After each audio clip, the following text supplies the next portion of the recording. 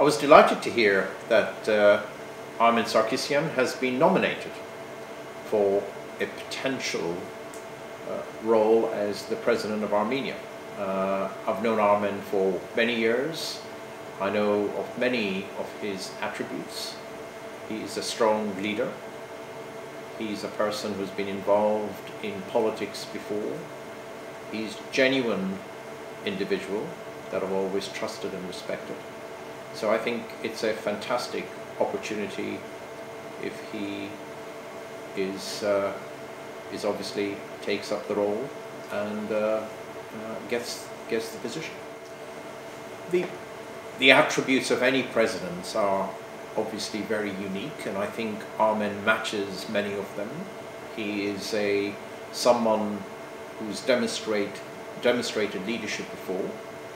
He's a man of great integrity and moral values, and I think with the constitutional change we will be seeing in Armenia and the role of the president versus the role of the executive, I think he's a person that will actually fit very well in the presidential role. He's there to support the executive, hold them to account, but at the same time really spring Armenia worldwide and globally and really embrace the diaspora.